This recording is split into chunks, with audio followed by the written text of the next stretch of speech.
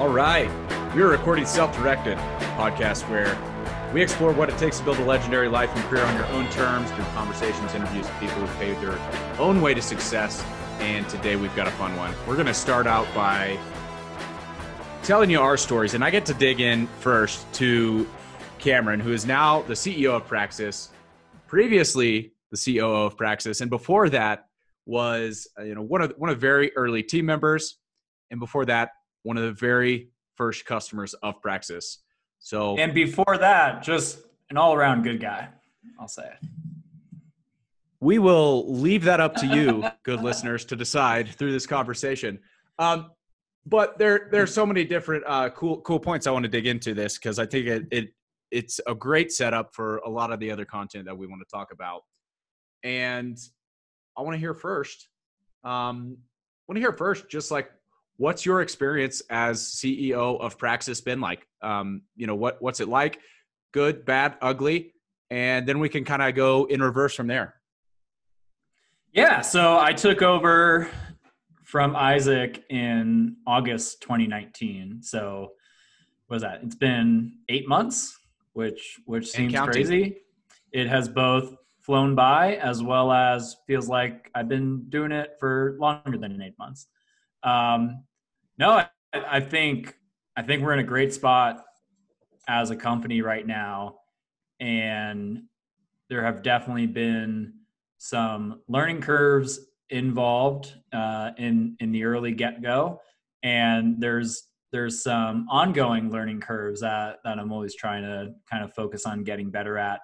But overall, I've really enjoyed it personally, and I hope the team has enjoyed it as well, or at least not enjoyed it, maybe. Well, we'll let you know. I'm planning on rolling out a really bureaucratic annual performance review, anonymous form, anonymous forms where you don't know who submitted it to, and 7 or 8 months, I'll let you know how you've done as CEO. I think we'll set a policy where the CEO reviews all 360 reviews before they're distributed to the team. I score myself. I get to adjust. It's like golfing with a handicap. So yeah. This is one of the fun things. So I know that you like this too. We both like business books and memoirs and hearing about successful people. We're not going to put you in that category yet because you're still early. But I love to reverse engineer the stories of people that, climb through the ranks. Like, CEO is not a job or title that everybody wants. I don't think most people want to be in the seat that is ultimately responsible for some of the tough decisions. And I love to reverse engineer that.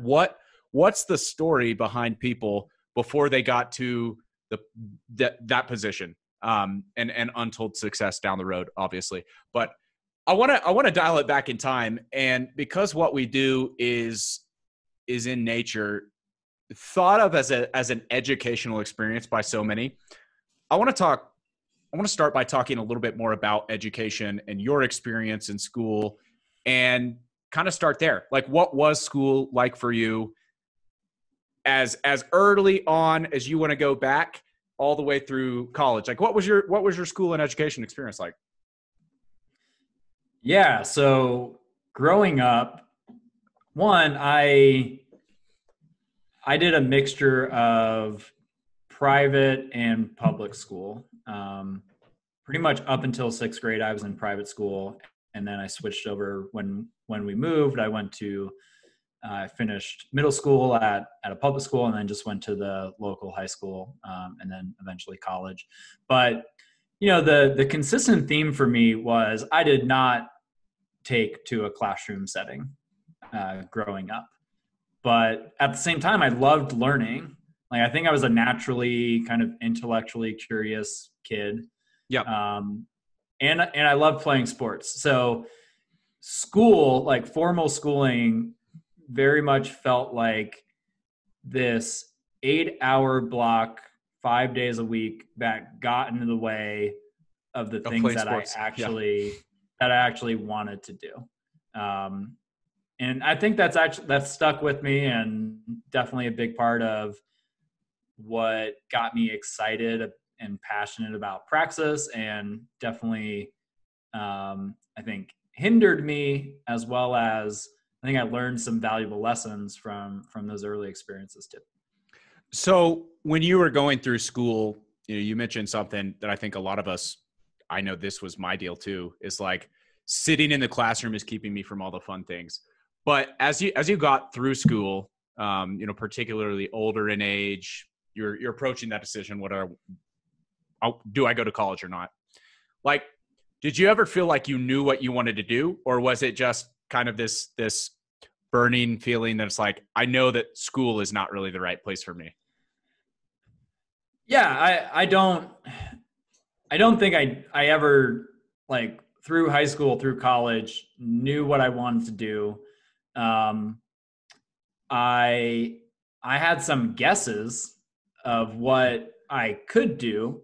I was I as funnily enough, as much as I didn't like school, and by the time I was a senior in high school, I very clearly knew I didn't I didn't just not like school personally, but at that point I was developing pretty strong beliefs over like the value of school Yeah. in general. At the same time though, I was always interested in teaching. Like, I always loved helping my friends. Like, sometimes I'd be in classes, I'd be helping them figure out how to do the homework that I had no intention of doing myself. Um, and I was a camp counselor at like soccer camps throughout high school and everything. I caddied.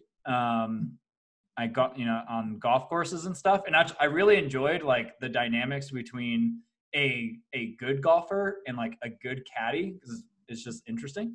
And so I was kind of interested in teaching. I was interested in going to law school just because like I was interested in politics. I was Yeah. interested in philosophy. So that's kind of what I associated with those interests. Like, oh, maybe I'll go to law school or something.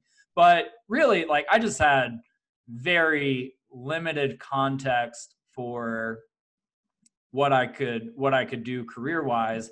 I think at an earlier age than most.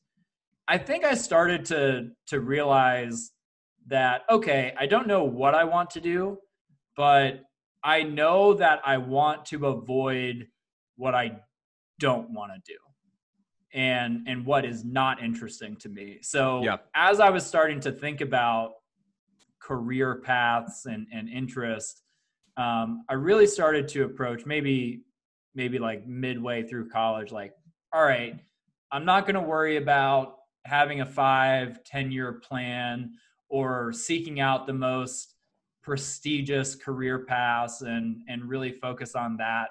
I told myself, like, all right, I'm just going to try to pursue what I'm most interested in right Yeah. now and figure out how I can get experience, and let's see where it goes. What happened that made you start thinking that way instead of the traditional pressure? Like, I have to have it all figured out. That is the common narrative, I think, for most college students, even just young people in general. That's the pressure that makes this so hard. Was there a defining moment or something that triggered a mindset shift where you started focusing on your immediate interest instead of some 5-10 year plan? Yeah, it was kind of a culmination of experiences that were building up to this, but I think probably by my sophomore year in college, I had like, just frustrations and going back and forth for a few years on figuring out what I wanted to do. And then, how would that impact my school decisions of like, what major should I pick and all that type of stuff. And it was actually a conversation with my dad. We were talking about all this type of stuff. Um, and, and he finally told me, like, just don't overthink like what you study in school. Don't overthink what you're trying to do 5 years, 10 years from now. Just focus on what you're interested in. Yeah. And I took that to heart. I feel like I kind of had that in the back of my mind, and I just needed someone else to tell me that, like, okay, like kind of give Permission. myself permission Yeah. to do that. And said, okay, I'm just going to do that. And immediately the burden lifted. And in the last like 2 years of college, I really got a lot of value out of pursuing interests outside of the classroom.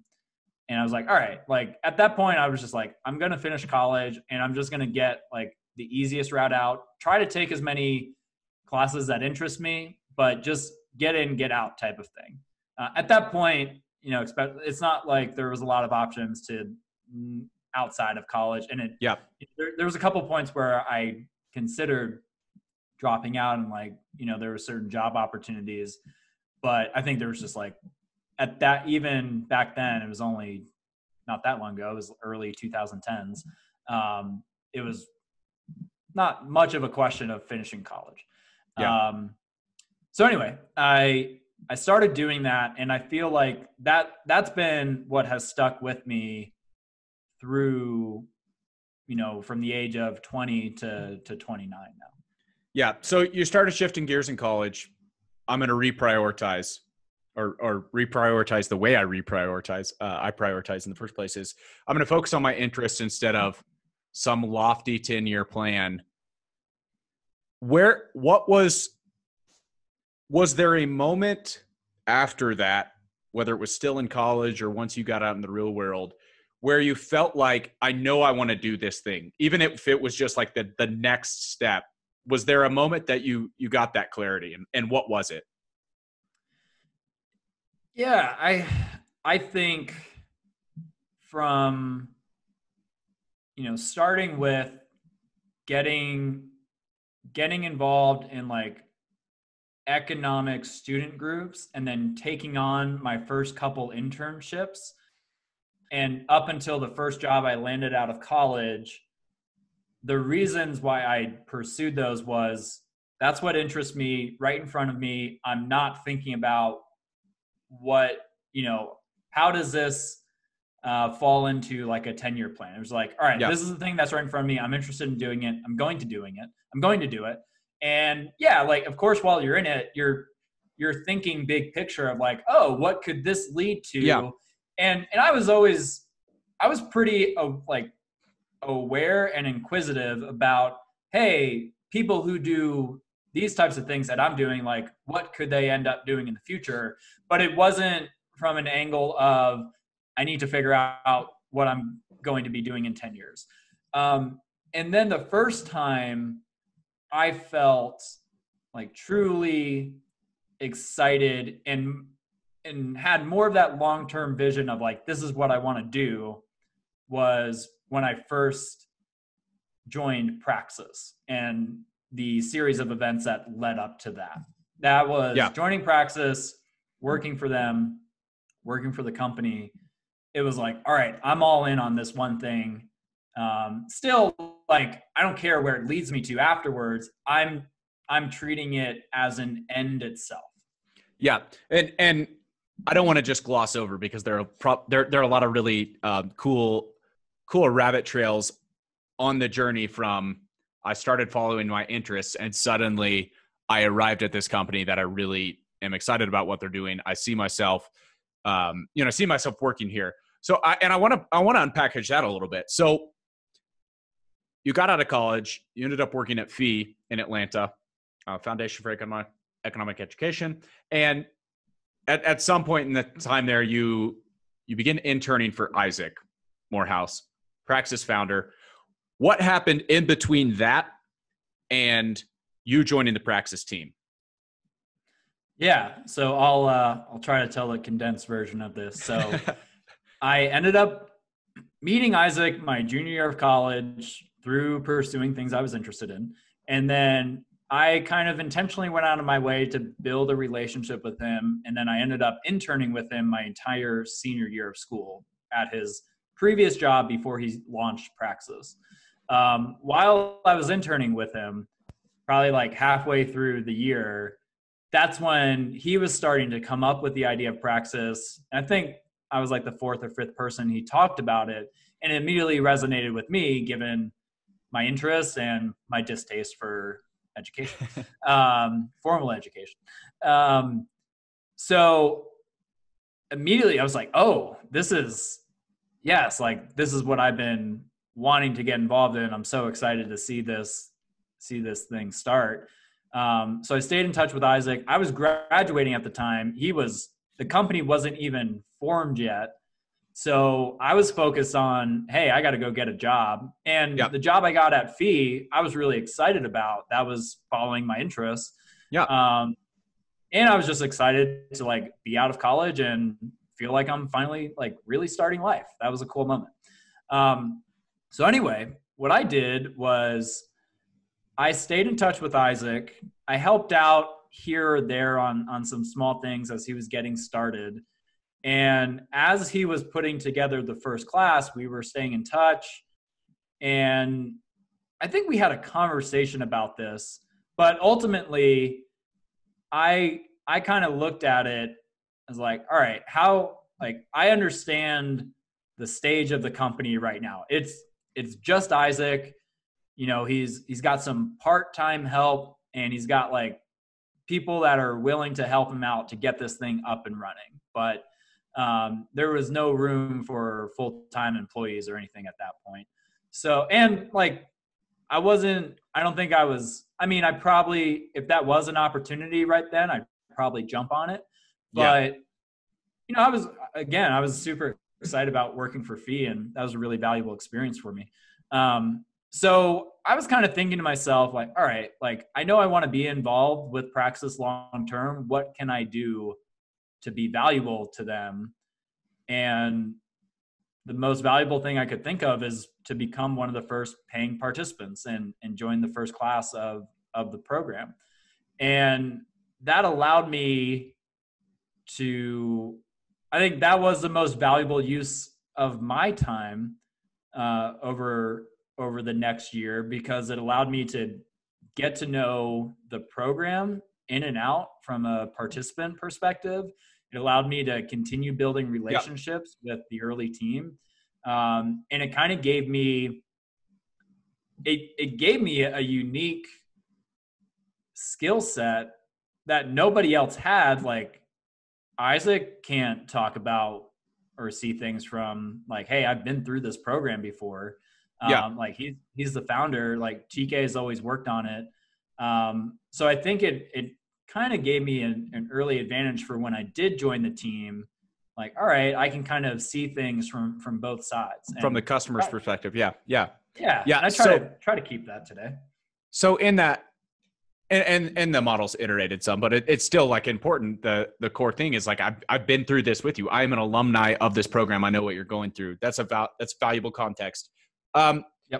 So making that leap from customer to employee is the thing I'm also really interested in. First and foremost, I think what you said is a really valuable lesson that I don't want to gloss over either, is that I realized the most valuable thing I could do is become a customer. I realized what stage the company was in. They didn't have the capacity. And that, like, whether this was maturity beyond your age or not, or just like accidental awareness, like that's really, really valuable awareness to have that, versus I think a common mistake I see young people make is like not thinking about those things, those factors as potential hurdles for the opportunity they're excited about.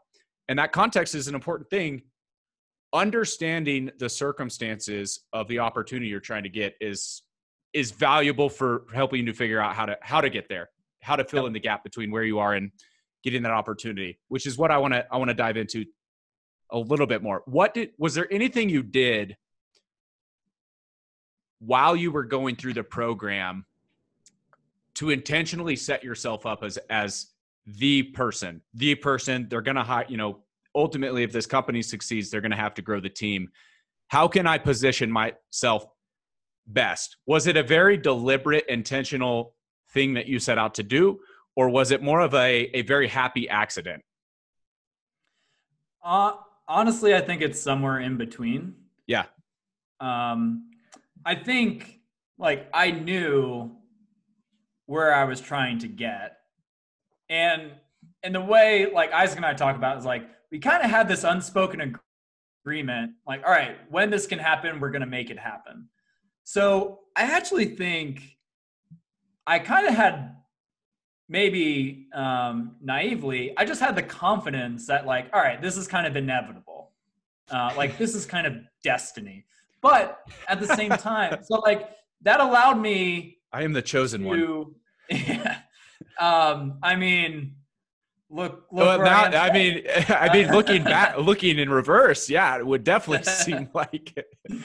No, but I think that kind of freed me up to fully immerse myself in the program experience from a Yeah, participant's perspective and just like one, like get as much as I could out of it as a participant. But having said that, I think what I was more intentional about was particularly continuing to build those relationships with the team members, yeah, particularly TK, because I did not know him before Praxis or anything. And then, you know, it pretty much gave me an excuse to um, stay in touch with Isaac more than I would if we were just like, hey, we're friends. I'm a former intern. You're starting this new company. You're going to be fully focused on that. You're not going to yeah. have time to just like chit chat all the time outside of our MBA thread. But it was like, all right, I'm going to become a paying customer in this program. So you're incentivized to invest in my own success, right? And secretly, I'm kind of your boss now because I'm a paying customer, so I get to tell you what I want out of this experience. That's right. Give me a job. No, but I think there's some truth in that. Like we definitely communicated way more Yeah, than we would have if I wasn't doing the program and just like trying to maybe help out every once in a while. yeah. Do you think, like, I know this hypothetical is universe that doesn't exist. Do you think you still could have landed that opportunity a different way? If I didn't become a customer, Yeah, yeah, I think the other route I could have taken was just to become like a valuable unpaid employee yeah, and be like, you know, kind of pitch Isaac, be like, hey, you know, you're just starting this thing out, you know, you don't have tons of resources, you're not looking to hire right now. Let me figure out an opportunity where I can add value to the team. I'll manage social media. I'll, yeah. help TK with the first class of participants, etc. Honestly, I don't think I would have had at the time. I wouldn't have had as much awareness to go Yeah. that route as the customer route because I was also just very interested in going through the program at that time. Yeah. Well, I mean, fallback plan, even if, you know, whether your deliberate intention was to get hired by Praxis or not, great fallback opportunity to still take the value of the program and go land a job Right. at another company. And, you know, you've made some great friends along the way. You get to live happily ever after in that regard. But the reason I asked, you know, could you still have done this is I just wanted to kind of contrast the approach you took versus whatever hypothetical scenario you could have done, to ask you, like, looking back, would you have done anything differently now? With that Just specifically, like the way you, when you kind of fixated, there's this company, they're doing something really cool, and it's the first time that I felt really excited about something. Is there a different route you would have taken now, or do you feel like you took, you know, are there things, mistakes you made along the way that you would do differently? I mean, that specifically, it's worked out pretty much how I wanted it to. So hard to say I would do things differently. With that, there's definitely things I would have done differently earlier on. Let's bring it way back. Like as a Yeah. kid, I would have I would have loved to be even more aware of like, hey, like just completely own my kind of distaste for school and be like, hey, I do not find this valuable, and figure out a way to either like really just 100% commit to the mindset and approach of like, hey, I know this is not valuable, but I know it's something I have to do. So I'm going to figure out a way to do it with like absolute bare minimum effort so Yeah. that I can direct my effort and interests and engagements to other areas. Yeah. I think I did that like 50% because I wasn't fully able to like articulate to myself all like why I did not like the school approach. Yeah. And then like kind of same theme like in college, and like, all right, I think I had some good instincts about like, okay, how do I approach my career? I'm going to follow my interests and stuff. I would have just dialed that up even Yeah. more. Yeah. Well, there's probably an argument to be made that you would not like arriving at those things, that mindset on your own without going through all of the pain of disliking school. That's just kind of a hard thing to do. Yeah. You know, without going through that pain, having the context for, hey, there's something wrong with the way this thing is done. I want to make it better. Like that seems like a lot of ammunition on the fire in context of what you're doing now as a career. Sure. So the other thing I'm interested in talking about is how you made that leap. So you get out, eventually you win this opportunity at the company you're excited about. What's the story from I'm one of the first customers, I'm one of the earliest entry-level employees. How did you become CEO? How did you position yourself along the way to set yourself up to become CEO someday? Well, it probably has. I probably never considered myself entry level, even though I was, and maybe that He was has entry something to do level, with it. so No, it was, no, I know. I mean, like I think what was kind of cool about that early team was it just felt like we were a small team and we were set Yep. out to do something big, and it kind of like personally, it gave me the confidence, even though like in many ways we were failing forward. It gave me the confidence of like, oh, like, yeah, we're going to be the team to do this. We're going to build something Yeah. great here. And it doesn't matter how much experience you have. It doesn't matter. Like, do you have existing skills that can contribute directly? Like, we're all just together. Like, I think we all had a very deep understanding of the vision that of the company we were building and the mission, and like, we had that, I think, like founders mentality and confidence. So Yeah. I feel like that kind of like kick started things for me. Gave me the confidence to just be like, all right, in complete, like, what do we need to do to win? Like Yeah. the goal was to win, to build the company that we envision. And that was my mindset, especially in the first, like couple years. Like that's what was motivating me and driving me. Do you think that was easier because it was a smaller team? Yeah, absolutely. And an early stage company, I guess, too, at the same Yeah, time. early stage, big idea, vision that was easy to get excited about, and then feeling like you were in this with the right people on the team. Awesome. So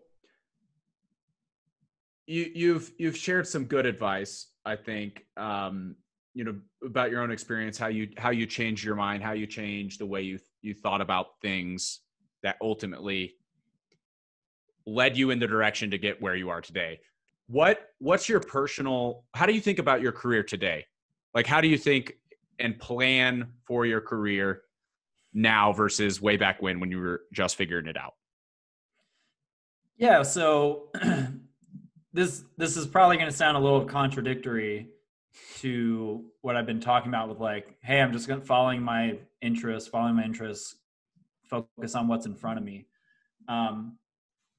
I think, and this kind of plays into like how I think I've kind of ended up as CEO and everything. Like I've always had a long-term view of it, like kind of anything. Like joining Praxis, I was not worried about, oh, what's my position on the team right now today. It was what do we need to do as a team to win and build the company we want. And I was just always focused on that. And it's like, I don't care what our numbers look like 6 months from now, 12 months from now. I'm think like, what's the end goal? How do we get there? Are we following like the right fundamentals for success? And I think that's true now more than ever. Coming back as CEO and being part of, like owning the company and everything, having a substantial stake, that's where my head's at now. Is I'm fully focused on Praxis and building the best version of Praxis, over the next 5 to 10 years. Like that's my primary focus.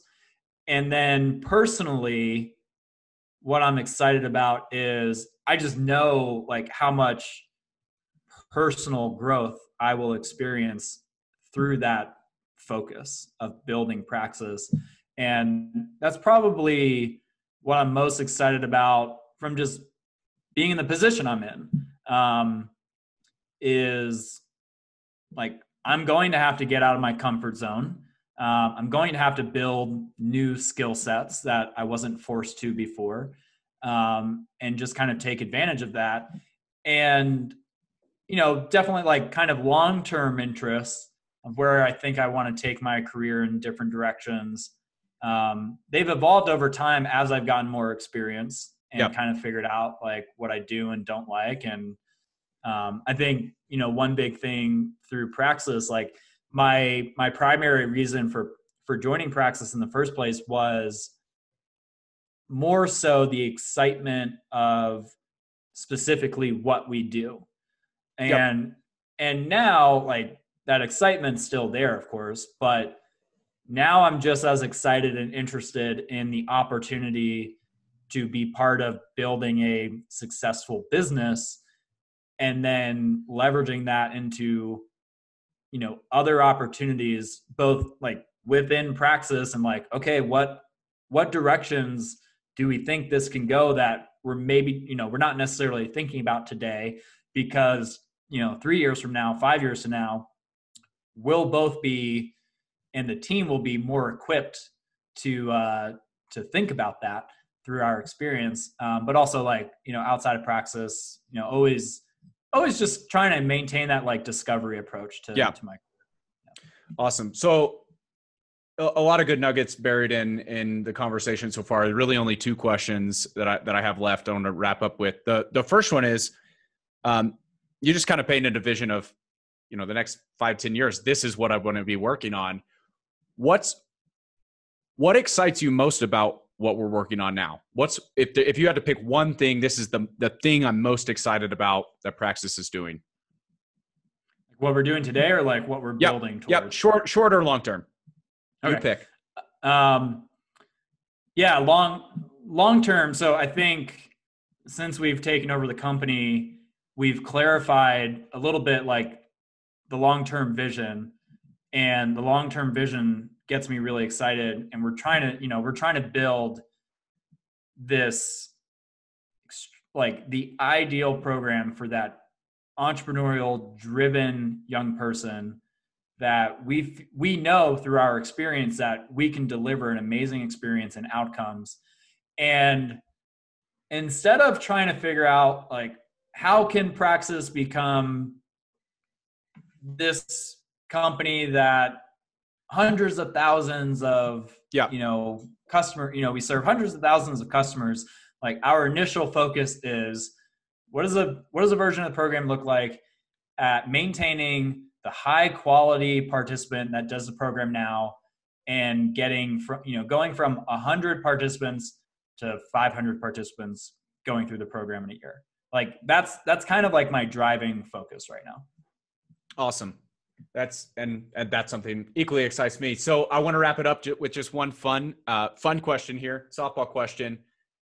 You've lived a lot of lives probably over the past handful of years in different stages of the company, and trying to figure it out for yourself early in your career. If you could give one piece of advice to a young person that's in that early step, whether they're fresh out of high school trying to decide whether they want to go to college, or they're in college, they feel that pressure of trying to figure out what they want to do. If you could give them one piece of advice, what would it be? Don't feel that pressure. Like don't allow yourself to feel pressure. This is a cliche, but you have your whole life ahead of you. And, this was most helpful for me. Like I think think long-term, act short-term. So just try to find something that you think would be valuable to get involved in right now. And if you do that enough times, you're going to figure out what you do like, what you don't like, and get a clearer picture of what you're most excited about to pursue. You heard it here first. Think long-term, act short-term. Praxis CEO, Cameron Sorsby. Thanks again for tuning in to Self-Directed, the podcast where we explore what it takes to build a legendary life and career on your own terms. We'll be back with you again soon.